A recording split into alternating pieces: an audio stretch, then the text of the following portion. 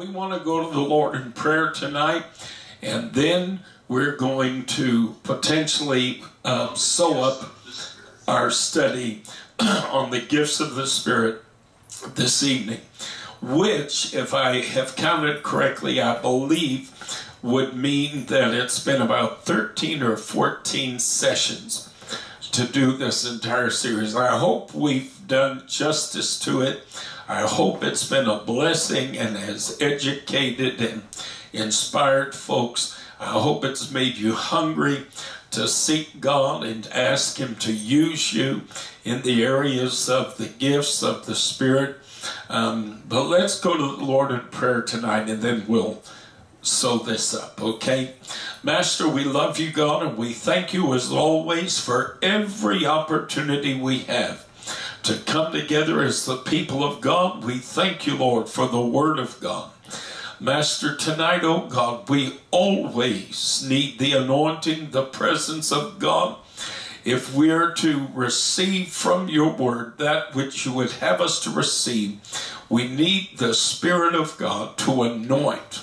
Lord, allowing the hearer to know that that which they hear is not doctrines of men, it is not ideas contrived by counsels, but it is in fact and indeed the word of the Lord. Master, touch our hearing, touch our hearts, cultivate the ground today in our minds and in our spirits, that we might receive the word of the Lord today with gladness. Help me, Lord, as the teacher, to impart to those that listen the word of God. Help us, Lord, today to say that which needs to be said, to remain silent where we ought to remain silent. Master, we ask all this today in none other than Jesus' wonderful, wonderful name. Amen. Praise God and amen. For the last few weeks, we actually spent a good deal of time on the topic of prophecy. We talked about what prophecy is. In a nutshell, it is proclaiming, declaring, thus saith the Lord. Speaking for God, excuse me, in the first person. And it is probably the most valuable gift that is offered to the church, which is why the Apostle Paul said that above all else we ought to desire and seek that the Lord might use us in prophecy. It is that important and that powerful a tool for God to communicate directly with His church. We've talked about the nature of false prophecy. We have talked about the fact that prophecy is a gift that operates in dual fashion. It is a gift that operates at times as an occasional anointing or an occasional gift. In other words, the Lord occasionally can touch someone and cause them to prophesy. But then by the same token, prophecy is the only gift that also can be imparted with an office, so that an individual actually possesses a prophetic ministry that makes them technically a prophet. Okay? I hate titles. I have no use in the universe for titles. So when I tell people the Lord called me to a prophetic ministry, that is exactly what I mean. I have no use for titles at all. Titles, in my mind anyway, are used by people to elevate themselves and used by people to pad their egos and to, kind of puff up their pride a little bit. I don't need a title to do that. God called me to do what I do, and I do what I do. Amen.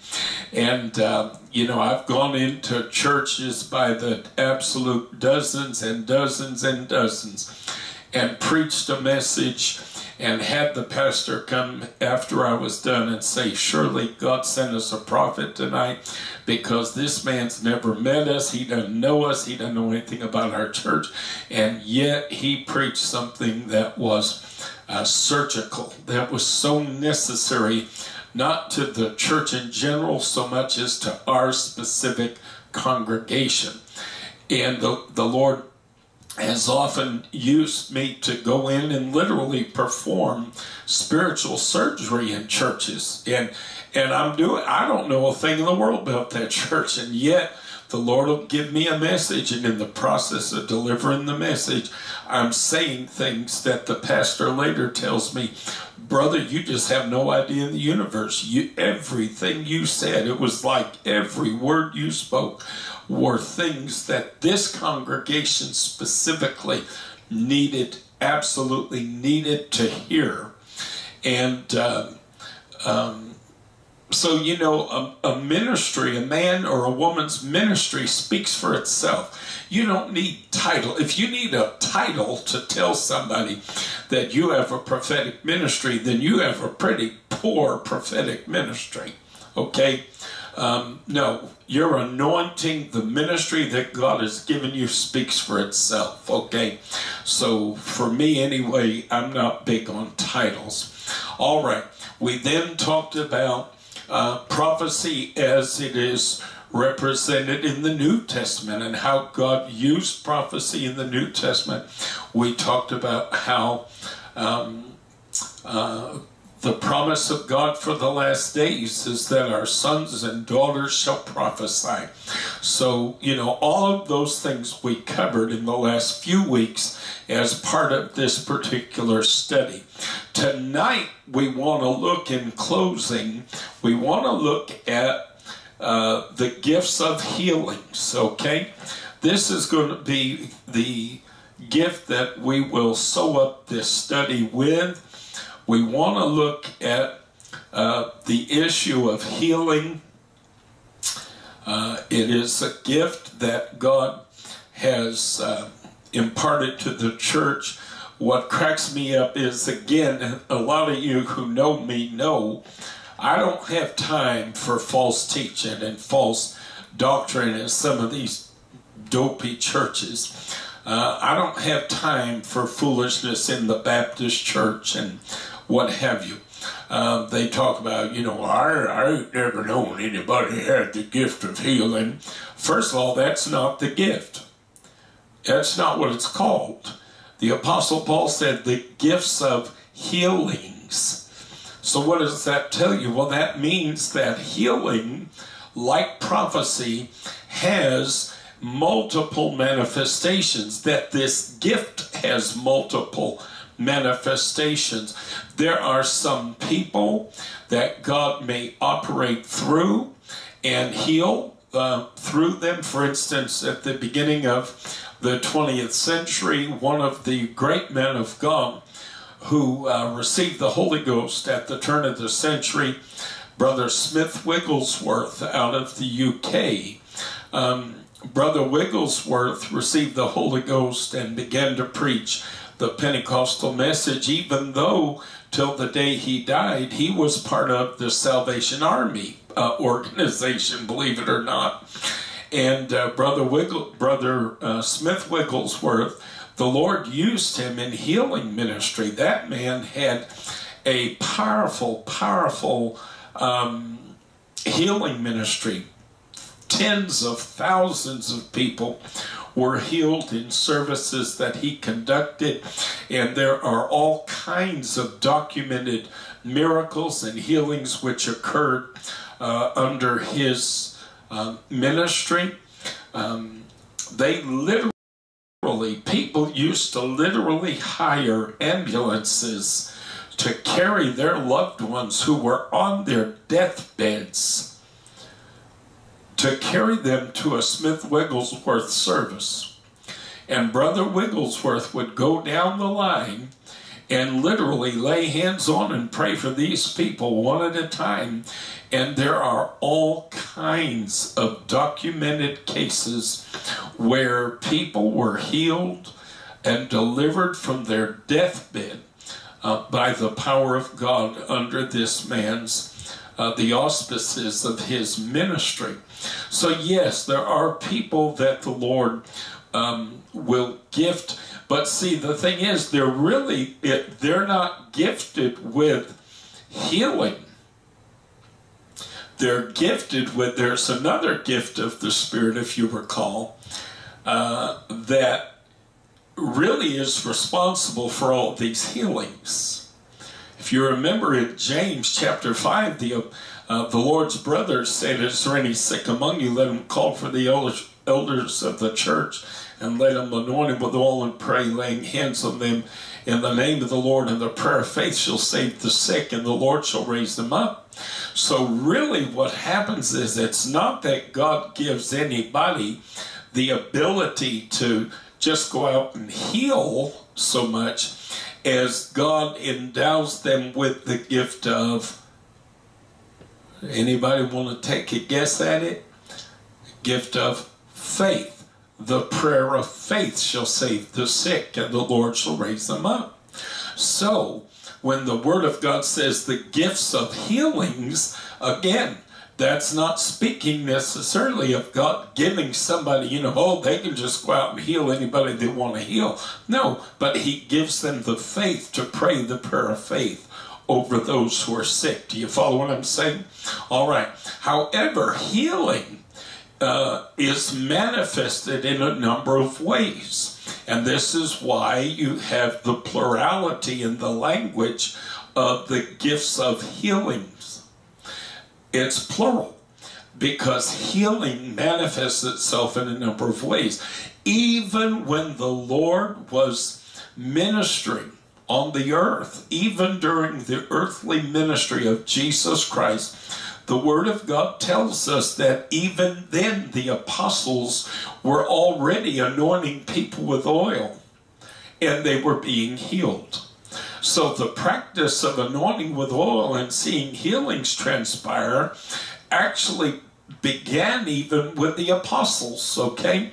While Jesus was still living and ministering as a man.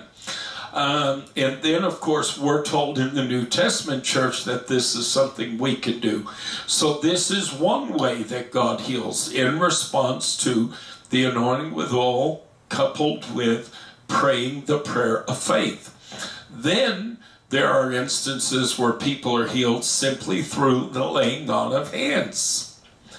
Now, mind you, listen carefully to what I'm about to say. A lot of people, for some reason, a lot of people in the church just don't get some of this. Nowhere does it say that they're going to have to lay hands on you and pray for you. Jesus said in Mark, the last chapter of Mark, and these signs shall follow them that believe. In my name they shall cast out devils, they shall speak with new tongues, they shall lay hands upon the sick, and they shall recover. Okay? So it's not altogether necessary per se that an individual even pray for you. Okay? You can receive your healing simply through the laying on of hands, period. And so that's another manifestation of healing. The Bible said that the power of God was so heavily upon the Apostle Peter that people used to line the streets just hoping his shadow would pass over them. Okay? So again, miracles occurred, healings occurred just because his shadow passed over them. So healings are manifested in a variety of ways, in a number of ways, okay? And so it's important to understand that if you need a miracle from God, honey, you don't need to run to Benny Hinn. Now, I was a fan, I guess you might say, of Tammy Faye Baker. I'm going to be honest, I love Tammy Faye. That lady had the sweetest spirit and the kindest heart. People sat in judgment of her, they criticized her, they tore her apart for decades, and it was sad. And even when I was in the holiness movement way back in the day, and I wasn't proponent of women wearing makeup and jewelry and all this stuff. I still loved Tammy Faye back in that day, just like I loved Vestal Goodman, you know. These were marvelous ladies. I don't care what they wore, or if they cut their hair, or how, you know, or how they did the. They had the right spirit. They had the right attitude and the right spirit, and I adored them. Okay, and I was a big fan of Tammy Faye, and when she got sick with cancer, I kind of felt bad because she went to Benny Hinn, hoping she could get her healing, you know. She thought, well, surely if anybody, you know, if I'm going to get a healing anywhere. No, see, there's the mistake. Now you're looking at Benny Hinn as the source rather than the conduit. And that's dangerous, okay? That we never want to do that. God is the source. I had a great aunt many years ago.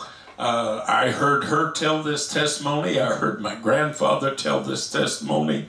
Her sisters told this testimony, so I know it's true. My great aunt, many, many years ago, my grandfather's sister, had contracted a cancer in her stomach. This is going back, I think, to like the 1940s, if I remember correctly. And she had gotten a stomach cancer. And the stomach cancer literally ate through her stomach and literally ate through the flesh of her belly. She had a hole in her belly. The doctors had sent her home to die. This is back in the day. They didn't have all the chemo and all the treatments they have, you know, today. The radiation and all those sorts of things. And the doctor had sent her home to die. And one night, her sister, my aunt Eleanor, was sitting up with her. And my aunt Eleanor, all of a sudden, just, I guess the Lord quickened something in her spirit. And my aunt Eleanor looked at my aunt Geneva and said, Geneva, what on earth is wrong with us? What is wrong with us? We're sitting here waiting for you to die. She said, my God, we serve a bigger God than that.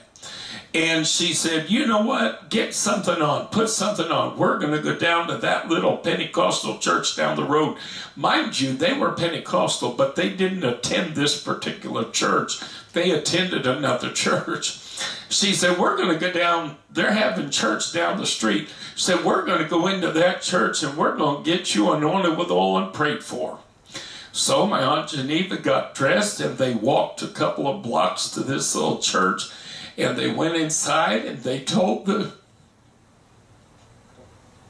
there wasn't but a few dozen people there. It was a small church. And they put my Aunt Geneva on the altar. They sat her on the altar. They anointed her with oil. They laid hands on her and prayed for her.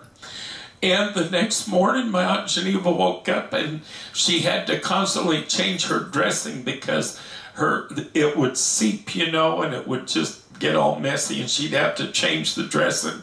Well, she pulled the dressing off to change the dressing and her stomach was healed, literally healed overnight, as if she had never had any kind of a sore there.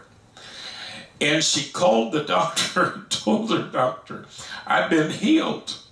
And the doctor thought she'd lost her mind. He thought she finally flipped, that maybe the pressure of dying, you know, it kind of made her crack. So he told her, he said, well, Geneva, if you've been healed, then why don't you come in and let me see, you know? And she said, okay. Well, her husband was at work.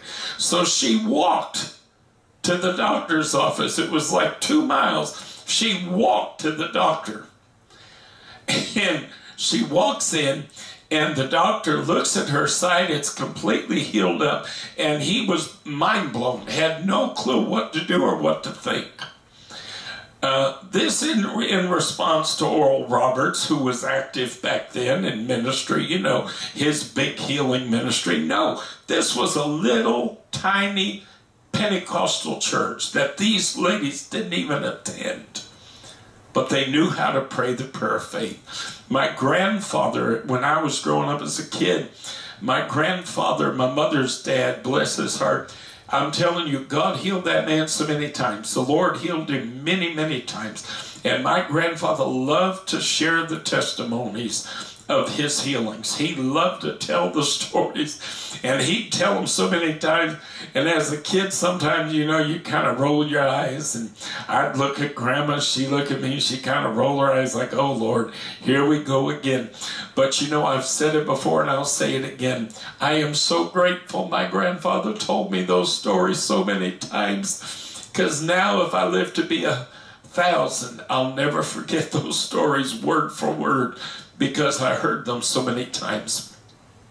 But my grandfather was out trying to chop down a tree one time, and he was using an axe, a sharp axe, and he accidentally, something happened, and the axe head went right through his kneecap and tore his leg all up. And he wound up, took him to the hospital, everything. Of course, they had to do all kind of wrapping it up in splints and everything else, and probably they figured he was going to need surgery and all this other stuff. But again, this is going back to like the 50s or something.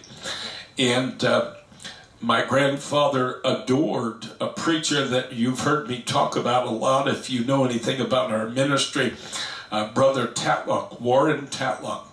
And Brother Tatlock pastored a church up the road, a few towns from where my grandparents lived, and they attended it for quite a while. But then they started going to a church a little bit closer to their house at one point, because Brother Tatlock's church was up the road quite a ways. And anyway, my grandfather had been to the shop doctor and showed the shop doctor what had happened, you know. And the shop doctor told him, said, Don, you're going to be out of work for months, man. You're not going to be able to work for months. My grandfather worked in a factory, a Uniroll factory, which was a vulcanized rubber plant, you know, where they made rubber. And it was a chemical plant. And anyhow, so my grandfather here, he was, you know, he's got 10 children. And he's looking at being out of work for months, and this was going to create a huge hardship and difficulty for them. And so he asked a neighbor, a man named Royal Murdoch, and he asked Royal, he said, Royal, by any chance, could you drive me over to Brother Tatlock's house in Wolcott? And the neighbor said, well, sure, Don, I'll take you up there. So Royal Murdoch drove my grandfather up there, and they knocked on the door, and it was kind of getting a little late. It was like 8 o'clock or 8:30 in the evening, and Brother and Sister Tatlock were actually kind of getting ready for bed. And they used to have a little tradition where they would sit and have tea and cookies before they'd go to bed. They'd always kind of have this little snack, you know, tea and cookies. These folks were from Canada, and people from Maine and Canada, if you're from that part of the world, you kind of understand these little traditions, because it warms you up and gets you ready for a cold night, you know. And anyhow, Sister Tatlock, bless her heart, she had her hair in curlers or whatever, and had a thing over it, you know, and wearing a robe, and, you know, and Brother Tatlock's the same way. And they invited my grandpa and Royal in, and they come in, and they all sit there, and they're having tea and cookies. And my grandfather said that he told, you know, Brother Tatlock what had happened, and he said, I'm hoping you'll pray for me, you know. Well, anyway, they were sitting there talking and just talking, and all of a sudden, he said, all of a sudden, Brother Tatlock just reached over and grabbed hold of my grandfather's knee. And he said something so simple. He said, Lord, this man's got a family to support. He said he can't have this knee like this. He said, Jesus, heal him, God, right now, in Jesus' name. And my grandfather said, when Brother Tatlock said that, he said he pulled his knee up, bent it, he said, and pulled my legs up. He said, and I pushed up under the table, and we sat there and we finished our visit. And he said the next day I went back to the shop doctor, and I told the shop doctor, you're not going to believe this when you see this. And the shop doctor said, what is it? He said, God healed me. The Lord healed me.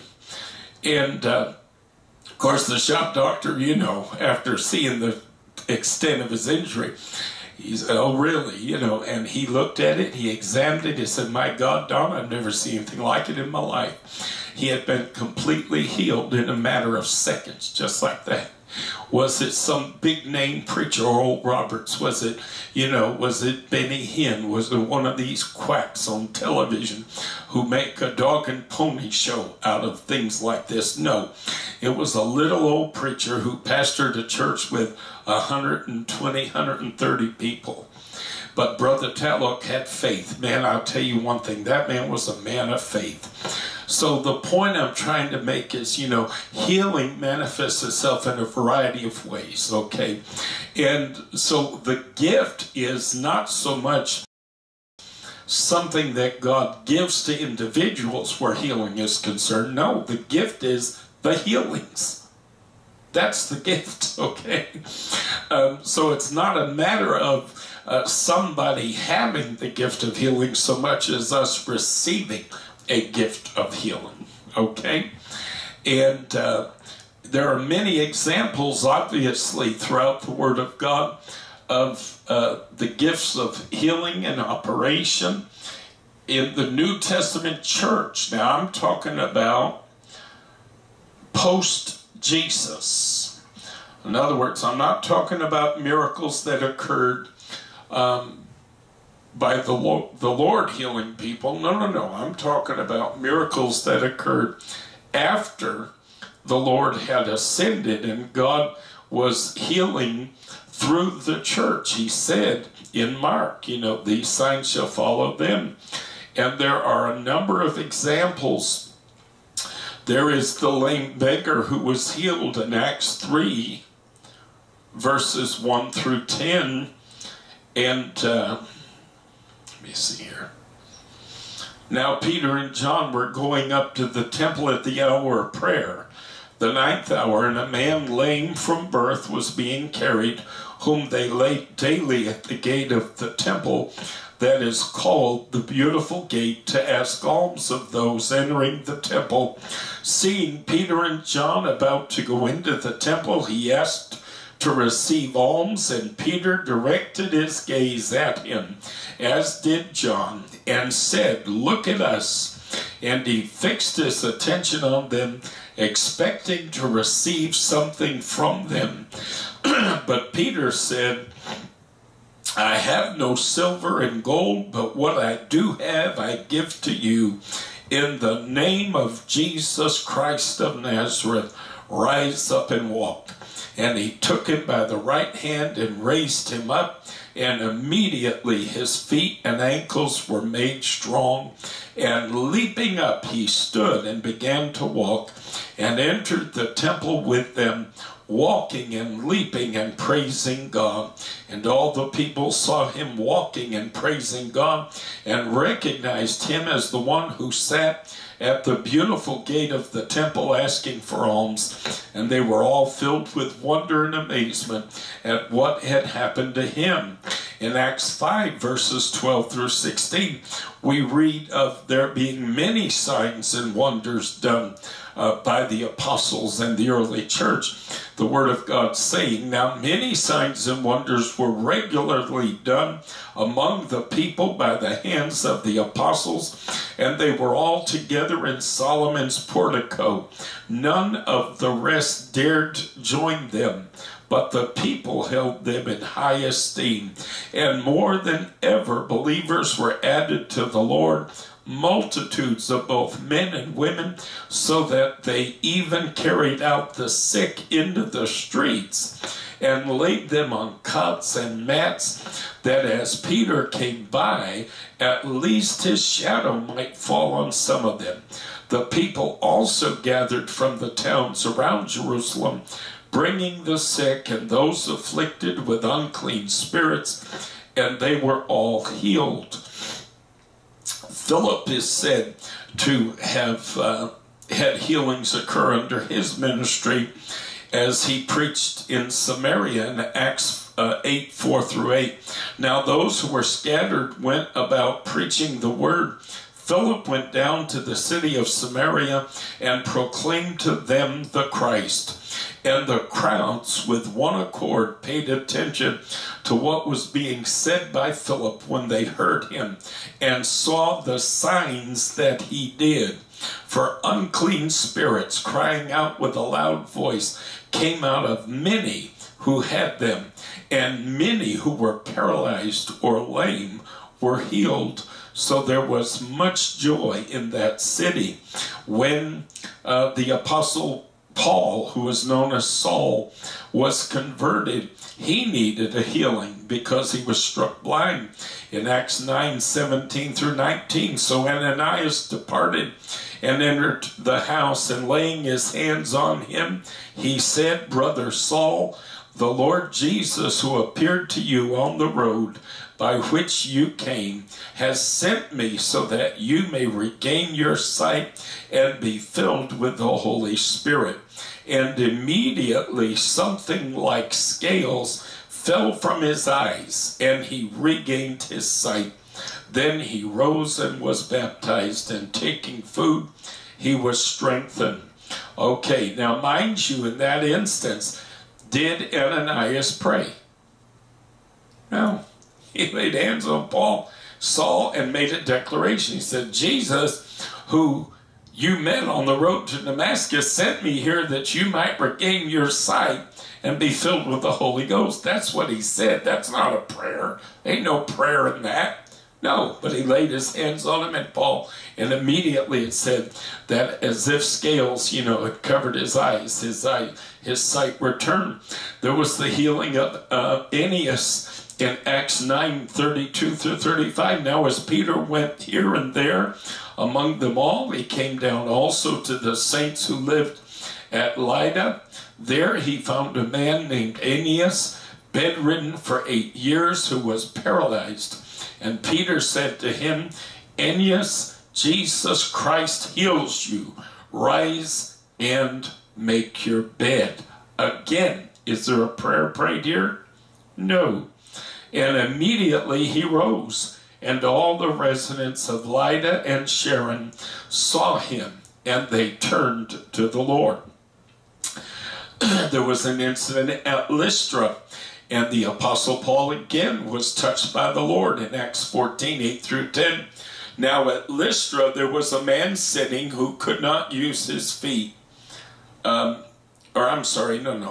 Paul. Paul was involved in the healing. Anyway, there was a man who could not use his feet. He was crippled from birth and had never walked. He listened to Paul speaking, and Paul, looking intently at him and seeing that he had faith to be made well, said in a loud voice, Stand up right on your feet. And he sprang up and began walking. Was there a prayer prayed? No, there was not. Was there hands laid? No, there was not. So you see, this is why it says the gifts of healings, because healing comes in so many different forms, comes in so many different ways, okay? And the gift is the actual healing. Paul, this is what I was actually referring to a moment ago. I made a mistake. At Lystra, Paul was stoned, and it was presumed they thought he was dead. Acts 14, 19 through 23, but Jews came from Antioch and Iconium, and having persuaded the crowds, they stoned Paul and dragged him out of the city, supposing that he was dead. But when the disciples gathered about him, he rose up and entered the city, and on the next day he went on with Barnabas to Derbe. So there again, they thought he was dead. They stoned him. They thought he was dead. They dragged him out to the outside of the city and left him for dead.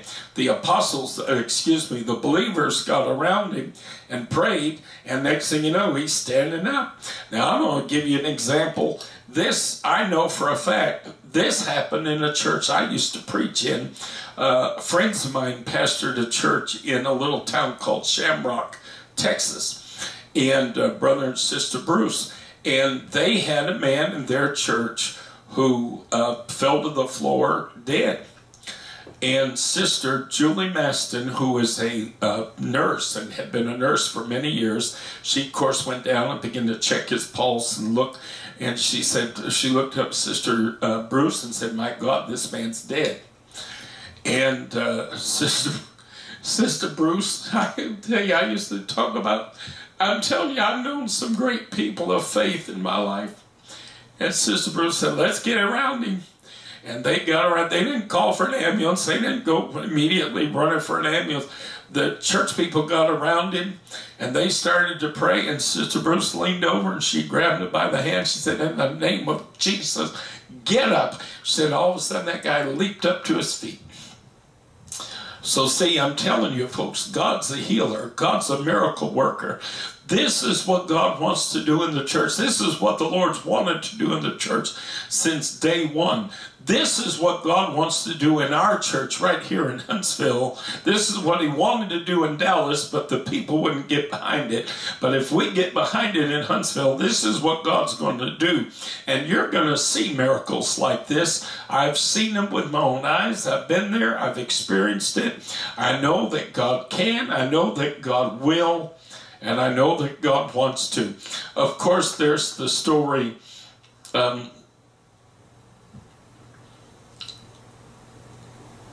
of the sons of Sceva in Acts 19:11 through 20.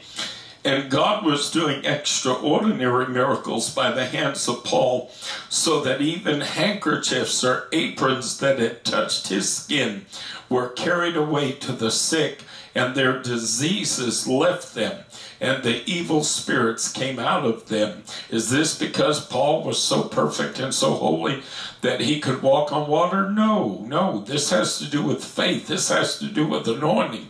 This has to do with relationship with the Lord. And the power of God was so real in Paul's life that even something that touched him could be sent to the sick and they'd be healed. This is why we have the practice of what we refer to as prayer cloths, okay? We'll take a cloth and we'll anoint it with oil and we'll pray over it and we'll send it to the sick. Basically, it's based on this same principle of what they experienced with Paul. You know, they would just take something that he had touched. We're just putting a little extra oomph behind it by praying over it. I was healed in 2000, supposed to die in a hospital. Family was told I'd be dead inside 24 hours.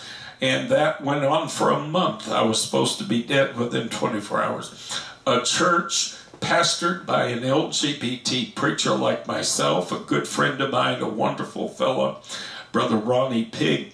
Brother Ronnie and his church prayed over a hanky. They anointed it with oil. They sent it to me overnight via Federal Express. And when I received it, I reached in the envelope. My mother had to open the envelope because I was too weak to open a Federal Express envelope. I was fully intubated. And I reached in and I knew the minute I touched that cloth, I knew what it was. I said, these people have sent a prayer cloth. And in my mind, I couldn't speak because I had tubes down my throat. But in my mind, I said, okay, Lord, these people believe in you for a miracle. If they're believing you for a miracle, I'm believing you for a miracle. I said, I'm not going to make you look like a liar. I said, let's get it done. That was my exact thought. Let's get it done. The next day, I came off life support after being on life support for a month. I'm here to tell you, folks, God still performs miracles. Jesus still heals. And so there's the example of Eutychus being raised from the dead in Acts chapter 20. verses 7 through 16. On the first day of the week, when we were gathered together to break bread, Paul talked with them, intending to depart on the next day, and he prolonged his speech until midnight. He was long-winded. He went on and on and on. And there were many lamps in the upper room where they were gathered, and a young man named Eutychus, sitting at the window, sank into a deep sleep as Paul talked still longer. That ought to teach some of y'all not to go to sleep while the preacher's preaching, all right? And being overcome by sleep, he fell down from the third story and was taken up dead. But Paul went down and bent over him, and taking him in his arms said, "Do not be alarmed, for his life is in him." And when Paul had gone up and had broken bread and eaten, he conversed with them a long while until daybreak, and so departed. And they took the youth away alive, and were not a little comforted. So Paul said to them, "Don't worry, he's going to be all right." So they left the kid, and lo and behold, he was alive. He was still well. All right, Paul at Malta in Acts 28, 1 through 9. There was the incident of Paul being struck by a serpent. And of course, he had no harm, he had no injury. Shocked everybody in his party. They were all looking at him like, what on earth happened? This man should be dead. But the word of God said, "These signs shall follow them that believe. In my name they shall cast out devils, they shall speak with new tongues. They shall take up serpents, and if they drink any deadly thing, it shall not harm them." That doesn't mean we ought to run around doing these things as a test of our faith. But if the occasion arises and something happens where this sort of thing is concerned, according to the promise of God's word, will be well. And lo and behold, that's what happened with Paul. All right, so I'm trying to kind of move quickly because I want to make sure tonight we can get through, and go ahead and finish this study. So there are a number of examples of healings that occurred long after the Lord had ascended. And these things occurred through and with the apostles and the early church. And you see how that there's a variety of ways that the healings came. In some instances, it was just a matter of being told, something. And they just said something to the person. In some instances, they laid hands on them. Some instances, they didn't lay hands on them. In some instances, they just took an article of clothing or a piece of cloth from the person and brought it to the sick, and the sick were healed. So there are any numbers of ways that God heals. Healing is the gift that God gives to the church, to the individual in need of the healing. We often make the mistake of saying that an individual has the gift of healing. That is not the gift. That is not what the Word of God says. No, a person can have the gift of faith. And if they have the gift of faith, obviously they're able then to tap into healing for people because they're able to pray the prayer of faith. However, you also have to understand, if God simply gave somebody the gift of healing, they could just walk into hospitals and heal everybody and walk out. People don't understand that miracles of this sort operate in the realms of faith. Faith is God's currency, okay? That is what we exchange for healing and for miracles. We exchange our faith. If you notice in the one example that I gave you, the Word of God said how that Paul looked on this man and he perceived, you know what, that guy's got the faith to believe for a miracle.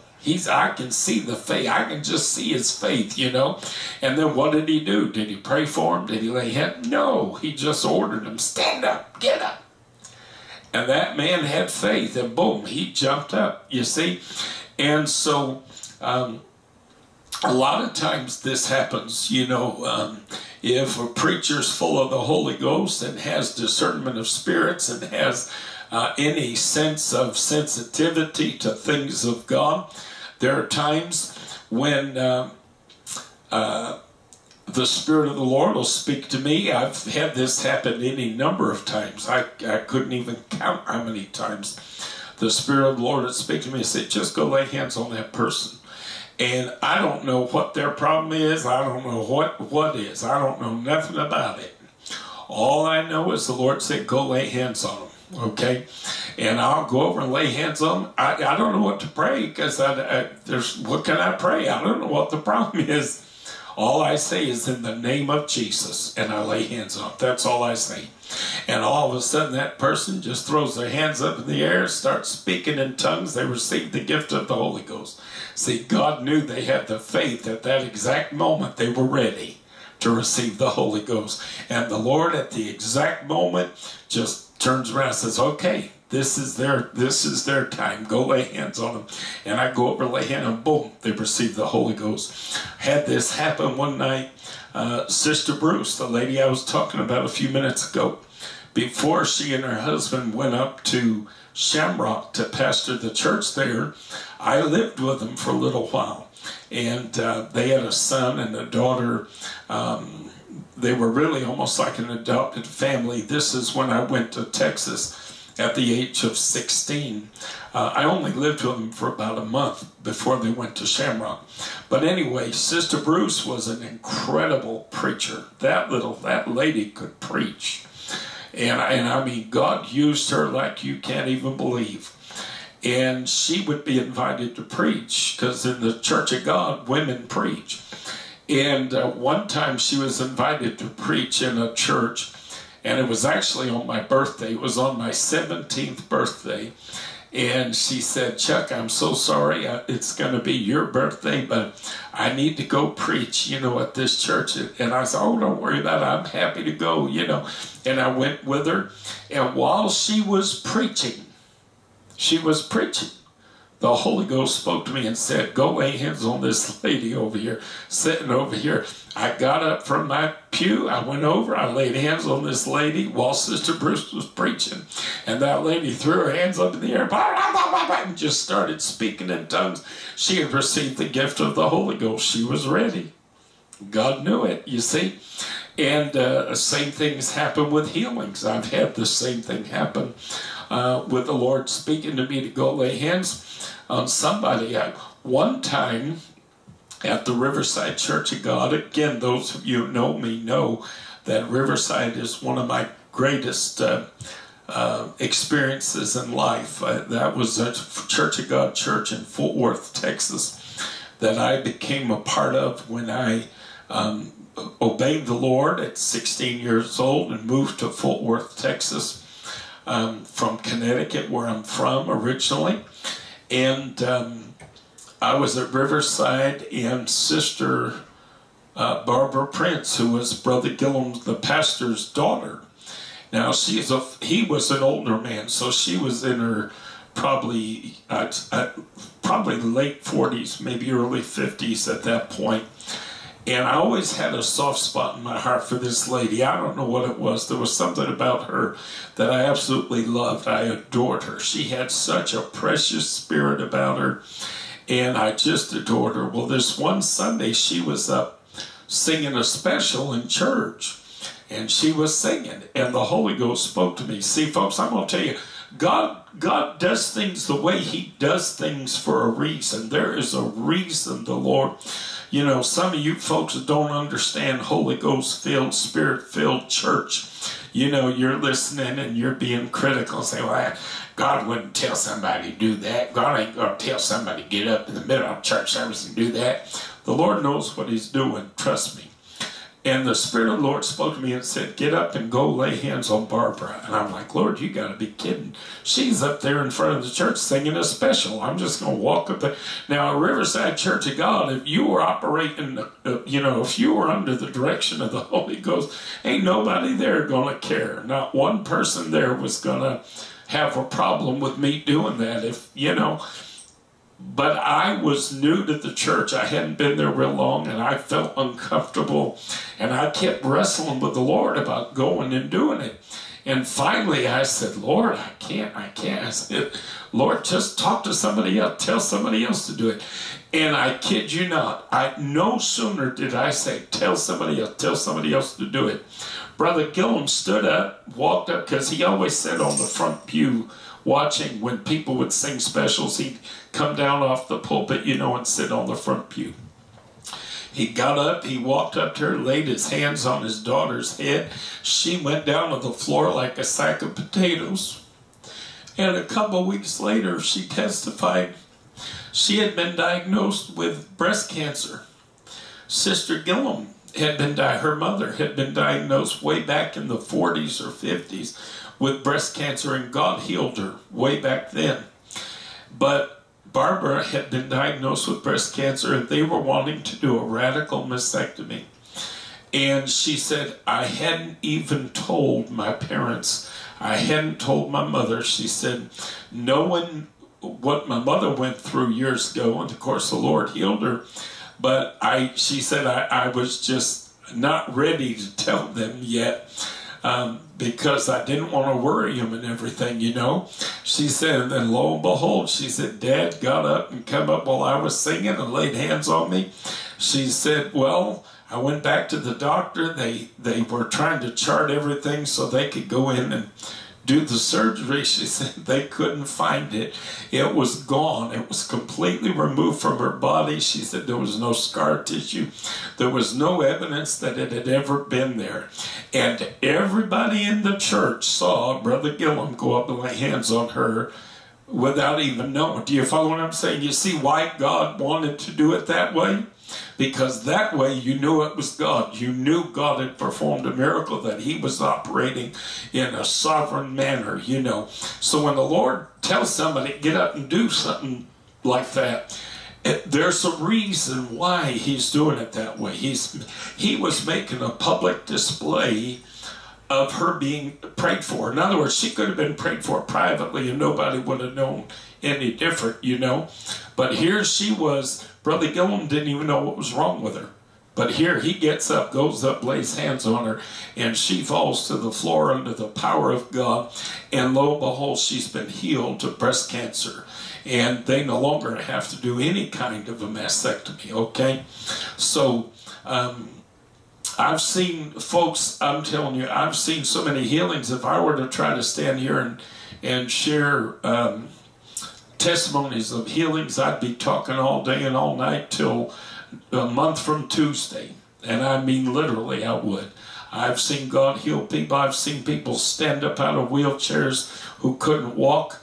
I've seen people, a young girl in a church I was born and raised in was in a diving accident and broke her neck. The doctors said she would never walk. She'd be paralyzed from the, the neck down. And she said, oh, no, I won't. She said, Ruthie was her name. And that little girl, that woman, at the time, I think she was a teenager at the time, maybe like 14 or 15 or something. And she said, oh, no, I won't. She said, I'm going to walk again. You watch me. I'm going to walk again. And I watched her walk down the aisle of our church. So I'm telling you, I've seen God do some wonderful things, and I've been on the receiving end of many, many miracles in my day. I'm going to tell you, my grandfather saw so many miracles in his life that it's just mind-boggling. And I got to share this one little story talking about the Holy Ghost just again. Sometimes when conditions are perfect, when everything's just right, the Lord will speak to you to do something, in the way of laying on of hands.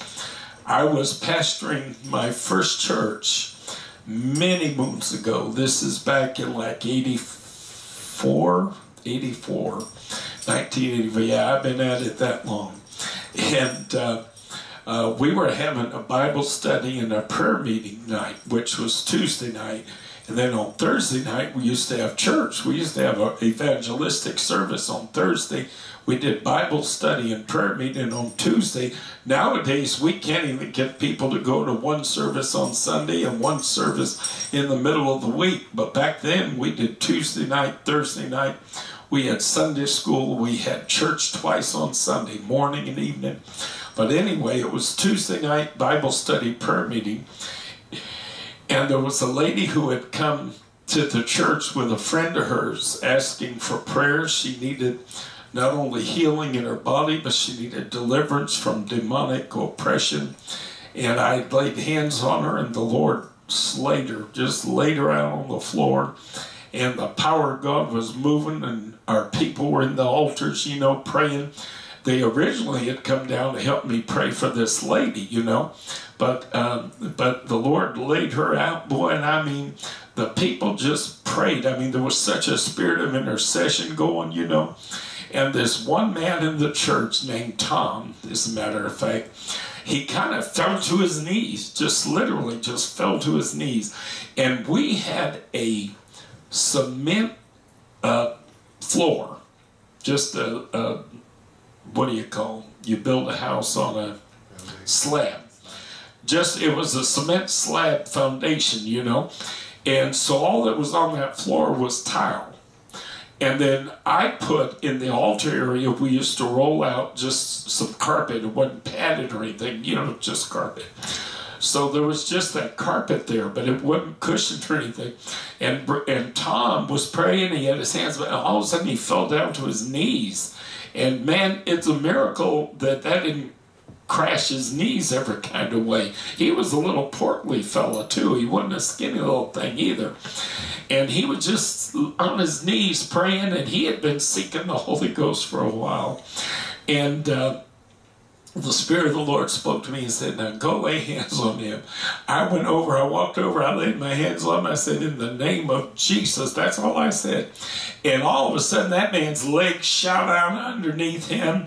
And he literally went, I mean, flying, like something hit him, like somebody whacked him with a bowling ball. And he went flying up in there. His legs went out from underneath him, and he was laying flat on his back.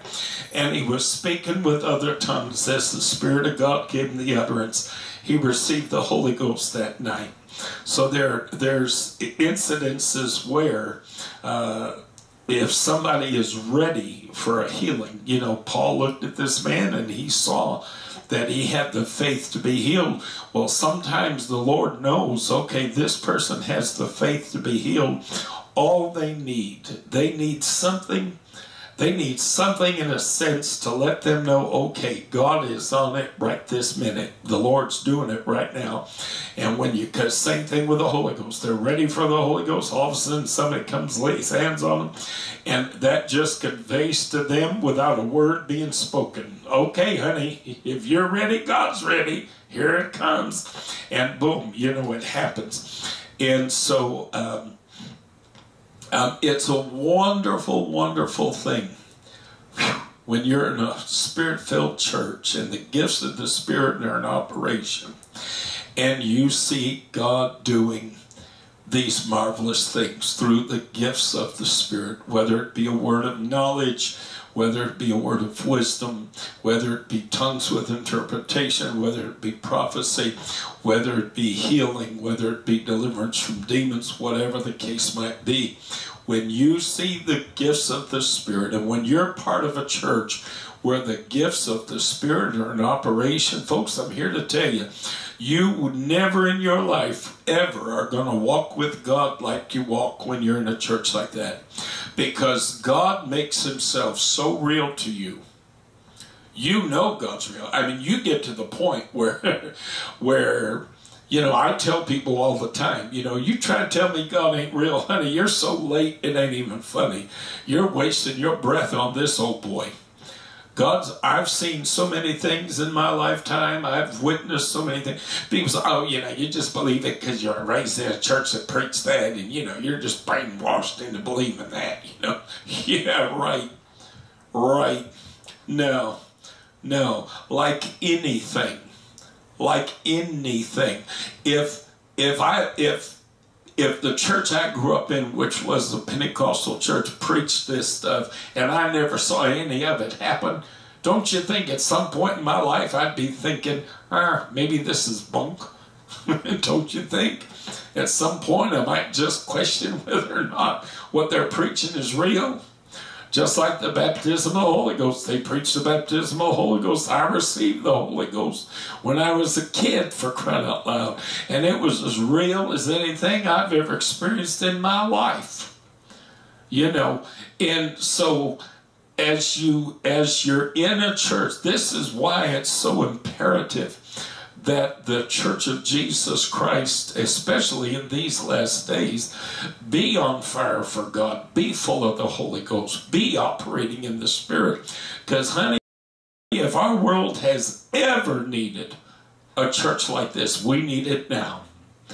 You know, there's an old song, if we've ever needed the Lord before, we sure do need Him now.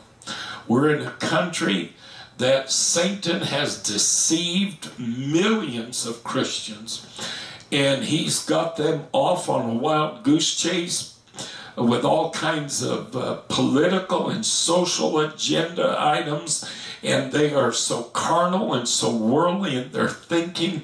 They're not doing the master's business. They're not doing God's business. And do you see what happens when the enemy gets us where we don't need to be? You don't see the miracles. You don't see the signs and wonders. You're not seeing the things happen that you ought to see happen. No, like I preached Sunday, you got to be in the deep water for these things to happen. You got to be where God wants you to be, not off in all this other foolishness, preaching politics, preaching the Republican Party, preaching Donald Trump. You know, that kind of garbage, folks, is going to prevent you from seeing the manifestation of the Holy Ghost and the power of God. The only way you're ever going to see the manifestation of the Holy Ghost and the power of God is by preaching Jesus. Jesus, Jesus, Jesus. Jesus Christ and Him crucified. All right, we're almost at the end of our time. I got to tell you, today, I'm waiting on my healing. I've been, Tommy will tell you, I went through an experience a few years ago where I wound up deaf in one ear. We had gone swimming. We had a little swimming party for, actually, I think it was Labor Day, wasn't it? It was for Labor Day. So it was almost so many years. I can't remember how many years ago, but it's a pretty good while. And I thought maybe I just had water in the ear or something, And so I tried different treatments to try to clear out the water. And there were things you could buy at this pharmacy and everything. And I did everything I could do.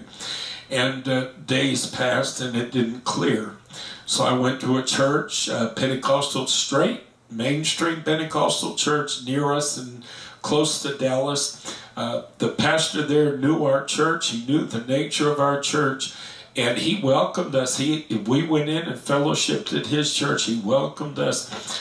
We didn't make a habit of it because I don't want to create a controversy for him, and create a problem, which I'm not sure it didn't anyway. But anyhow, but we would go occasionally and visit his church. So I went there and I asked them to anoint me all and pray. And they did. And they were disappointed that I didn't immediately, get a healing. And because I was still deaf in that ear. And I told them, I said, no, we've done our part. I said, now all we got to do is wait on God. Folks, the Lord doesn't always do everything instant. Sometimes there's a reason why the Lord kind of delays bringing the answer. And part of the problem some people have is they quit believing God during the time of delay.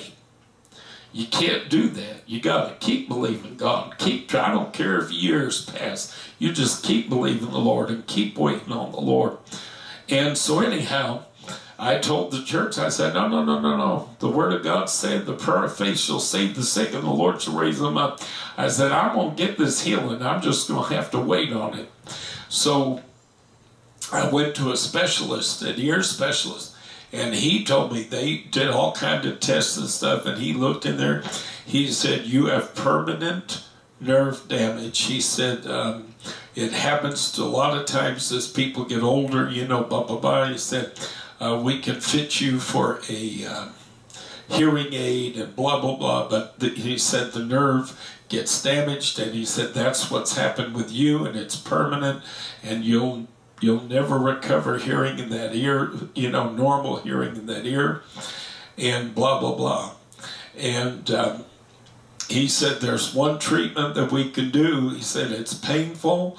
You got to cut 3 different times. He said, honestly, it's never helped in a situation like yours. He said, but if you want to do it, just so we can say we've done it, we can do it. And I don't know what on earth was going on in my head, but I decided, I said, well, okay, if you want to, you know. So I went through, I had to go like every 2 weeks for 3 different times, and they put a needle through your eardrum, and they pump some sort of a steroid in there. And I mean, you talk about pain. My God, I felt like somebody was driving a nail through my head, you know. And I went for that treatment, and he told me, he said, honestly, with this type of, he said, I'm only doing this so we can say we've done it. Okay, that's the only reason. And anyway, he did that and everything, and then time passed, and, you know, I had to go back and see him after a certain amount of time and everything. And when I went back to see him, I had told Tommy, I said, you know what, I said, call me crazy, but I think I'm getting hearing back, because I could, at first when I blocked the opposite ear, I could hear nothing. I mean, literally nothing. And then I said, I'm hearing something through that other ear. I said, I wasn't sure how much I was hearing, because honestly, by that point, I'd been stone deaf in that ear for like 3 or 4 months at least. And so all of a sudden, I'm hearing something, you know, so I wasn't sure how much I was hearing compared, you know. It's funny, but when you're without hearing, and then you start to hear something, you're not sure whether it's 20% or 50, you know, or 50% or 100%. So anyway, I wound up going back to the ear specialist, and the ear specialist, I told him, I said, call me crazy. I said, but I'm hearing from that ear. And he says, really? I said, you know, and he put his finger on my ear like that, you know. And he started talking, and I repeated everything he said. And he said, you know what? I said, you're going to go do a hearing test. He said, I want to have you do a hearing test. So I had to go to this little booth, you know, and they play different tones, and you sit there for a while and you listen, and you know. And I did the test. Well, when I come out of the test, the nurse told me, she said the doctor had to go on an emergency. She said, so he's not going to be able to go over your results with you. She said, but he'll call you and let you know what the results were. Well, he did call later, but I wasn't able to answer the phone at the moment. And he left a message that I played in our church at the time in Dallas. I played the message over the loudspeaker, the PA, and he literally said, well, hello, there's Superman. And he said, you're not going to believe this. He said, you are at 96% or 97% hearing in that ear. 97% restoration, folks. And he said, I can't tell you how it happened. I can't tell you what happened. He said, but that is a miracle if I've ever seen a miracle. He was a Jewish doctor too. So, you know, I've seen any number of miracles in my day, and I thank God for that one, because during the months that I was deaf in that ear, I'm telling you, preaching and singing in church and stuff was so difficult. Oh, it's so hard to get used to being deaf in an ear. and I had to constantly try to turn a certain way where I could hear like the music playing, you know, so I could sing and everything. It was a nightmare. And I kept praying. I said, Lord, please, Jesus, I can't live like this. This is horrible. But God touched me and he healed me. And I've seen so many, many, many miracles in my day. And if you're going to try to tell me God ain't real, well, you're a little too late. No. He said that he would reveal himself to us. And as you come into relationship with the Lord Jesus Christ, especially if you're part of a good Holy Ghost-filled, signs-following, gift-operating church, I'm going to tell you something. God will make himself so real to you that no matter what struggle or trial you go through, you know, we all struggle with our faith at times. The enemy loves to convince us that, yeah, God's done this, God's done that, God's done, but he's not wanting to do this for you now. You know, this particular circumstance, he don't want to help you now. The enemy loves to come against our faith. And that's part of why we go to church and we hear the preached word of God and this sort of thing. Because a lot of times in the process of doing that, we put the enemy in his place. We get encouraged, you know, in our faith. And we say, all right, devil, you know what? Don't tell me God don't want to help me now. I believe he does want to help me, you know. He's not waiting on me to be perfect. He's not waiting on me to be sinless. He's not waiting on me to be able to walk on water before he'll help me in my current circumstance. And again, if the gifts are operating and everything, you may be the recipient of that miracle when somebody just comes over and lays hands on you, doesn't know nothing about nothing. And God says, all right, I'm ready now. I see you've got the faith, so I'm ready now.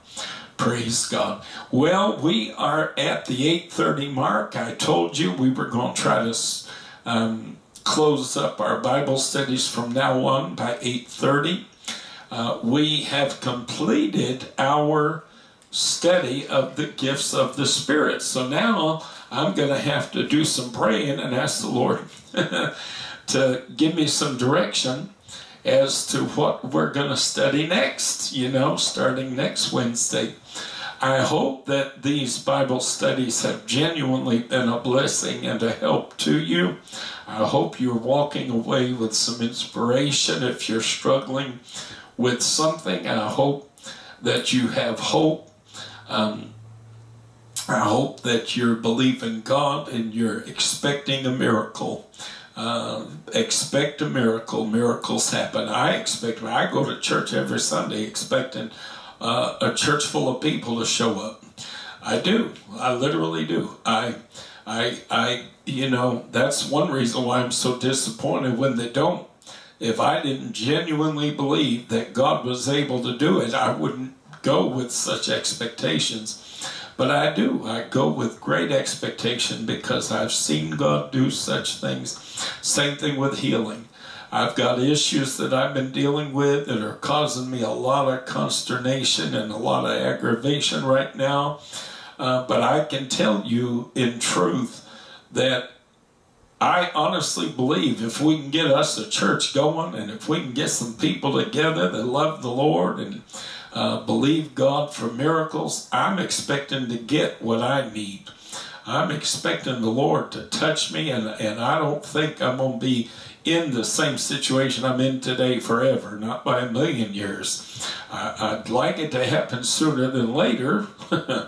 I used to say that, remember, about the hearing thing. I said, Lord, I'm waiting on you for this ear. So I'd like it to be sooner than later. But he wanted to confound some doctors. He wanted to shock some scientists. And that's why he waited in that instance. And sometimes that's why he does it, folks. He wants people to know for an absolute fact that he's done something miraculous.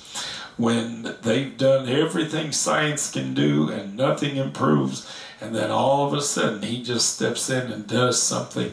I've seen, let me tell you, I've had doctors, you can't believe how many times I've looked at a doctor and had a doctor look at me literally and say, I can't even begin to tell you what's happened. I can't even begin to explain what's going on.